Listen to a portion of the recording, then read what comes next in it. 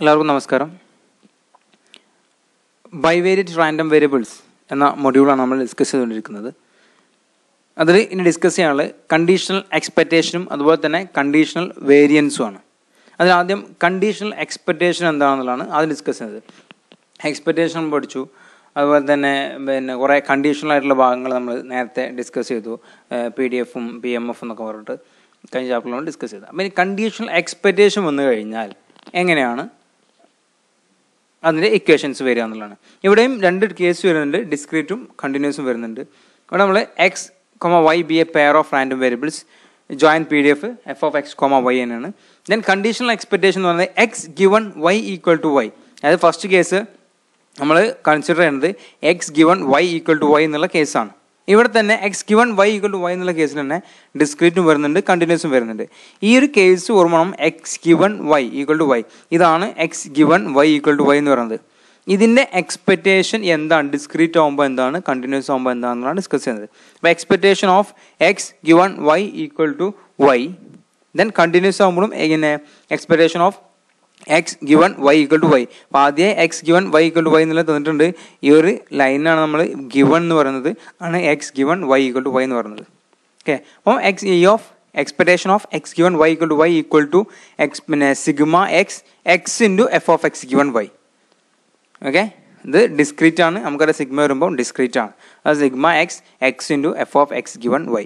Continuous ആകുമ്പോൾ expectation of x given y equal to then integral minus infinity to plus infinity x into f of x given y dx. അത് same equation ആണ്.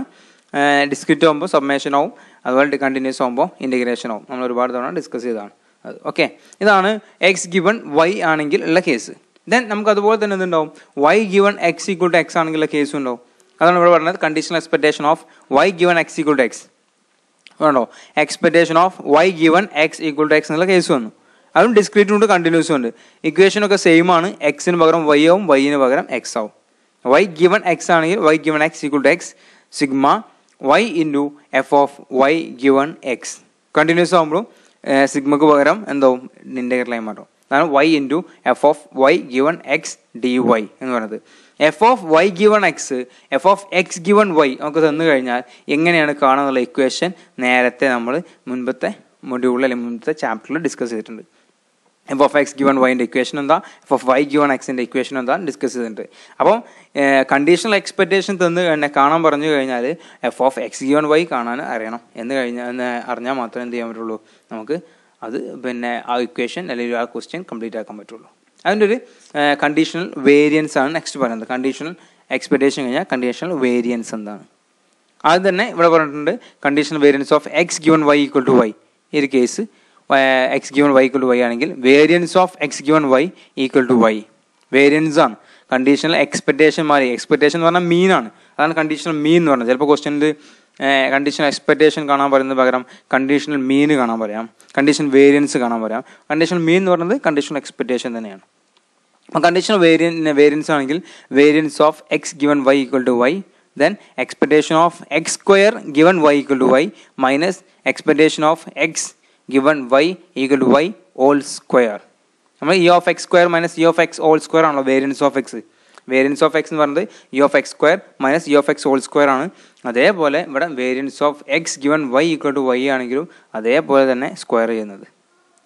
Okay, അതും conditional variance. അവിടെ ഇവിടെ എന്ത് ചെയ്യാം, ഡിസ്ക്രീറ്റും കണ്ടിന്യൂസും ഒക്കെ വരാം. അത് എങ്ങനെ എന്തിൻ്റെ കേസിൽ വരിക, കാരണം വേരിയൻസ് കാണണമെങ്കിൽ ആദ്യം ഇ ഓഫ് എക്സ് സ്ക്വയറും ഇ ഓഫ് എക്സ് ഹോൾ സ്ക്വയറും കാണണം അവിടെ. അപ്പോൾ ആദ്യം ഈ ഭാഗം കാണണം, ഇതും കാണണം, എന്നിട്ടേ വേരിയൻസ് കാണാൻ പറ്റുള്ളൂ. അപ്പോൾ കണ്ടീഷണൽ മീൻ കണ്ടിട്ട് കണ്ടീഷണൽ വേരിയൻസ് ചിലപ്പോൾ കാണാൻ പറ്റുള്ളൂ. ഓക്കെ, ക്വസ്റ്റ്യൻസ് അങ്ങനെയാണ് വരിക. കണ്ടീഷണൽ മീനും കണ്ടീഷണൽ വേരിയൻസും കാണാൻ പറയും. കണ്ടീഷൻ മീൻ കണ്ടതിന് ശേഷം കണ്ടീഷൻ വേരിയൻസ് കാണാം. കണ്ടീഷൻ മീൻ എന്ന് പറയുന്നത് കണ്ടീഷണൽ എക്സ്പെക്റ്റേഷൻ. ഓക്കെ, അത് എക്സ് ഗിവൺ വൈ എന്ന് പറയുന്നത് ഇവിടെ വൈ ഗിവൺ എക്സും കൊടുത്തിട്ടുണ്ട്. ഇവിടെ എന്തായി, എക്സിന് പകരമൊക്കെ വൈ ആയി മാറി, സെയിം ഇക്വേഷൻ. ഓക്കെ, അതിൻ്റെ ഒരു തിയറും കൂടി നമ്മൾ പറയുന്നുണ്ട്. For any two random variables X and Y, എക്സും വൈയും ഏത് റാൻഡം വേരിയബിൾ ആണെങ്കിലും expectation of X given Y എന്ന് പറയുന്നത് എക്സ്പെക്റ്റേഷൻ ഓഫ് എക്സ് ആണ്. Expectation of X given Y, double expectation വന്നു കഴിഞ്ഞാൽ ആദ്യം വരുന്ന ടൈം അതാണോ അതാണ് വരിക.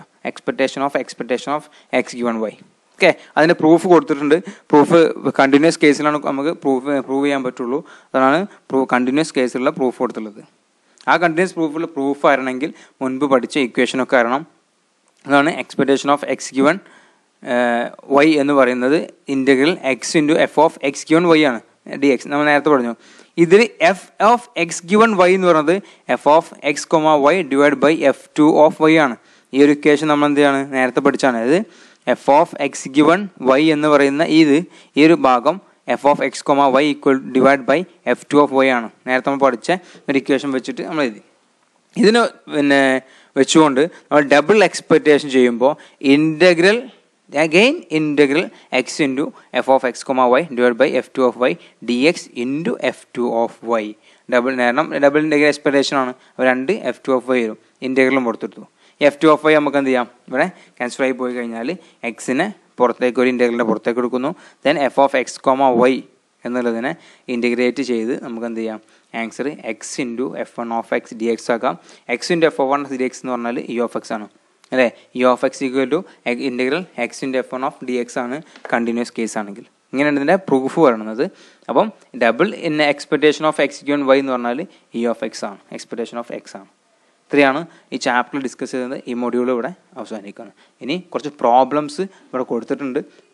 അതിൽ ഓരോ പ്രോബ്ലംസും എന്താണ് കാണേണ്ടത് പറഞ്ഞിട്ടുണ്ട്. ഇവിടെ F of X comma Y തന്നിട്ടുണ്ട്, എക്സ് തന്നിട്ടുണ്ട്, X equal to 1 2 3, Y equal to 1 2 ആണ്. ദെൻ കാണാൻ പറ്റുള്ളത് കോറിലേഷൻ കോയിഫിഷ്യൻ്റ് ആണ് കാണാൻ പറ്റുള്ളത്. ഇക്വേഷൻ നമ്മൾ കഴിഞ്ഞ ക്ലാസ് ഡിസ്കസ് ചെയ്തതാണ്. ദെൻ രണ്ടാമത്തെ കാണാൻ പറ്റുന്നത് E of X given Y equal to, ചിലപ്പോൾ ബുക്കിൽ ഇങ്ങനെ ഡിവൈഡ് ബൈ ആണ്, പക്ഷെ അത് ഗിവൺ ആണ് കേട്ടോ. E of X given Y equal to 2 and we of X given Y equal to 2. അപ്പോൾ എക്സ്പെക്റ്റേഷനും വേരിയൻസും കാണാൻ പറഞ്ഞിട്ടുണ്ട്. നമ്മൾ പഠിച്ച ഇക്വേഷൻ വെച്ചിട്ട് കംപ്ലീറ്റ് ആക്കാൻ പറ്റും.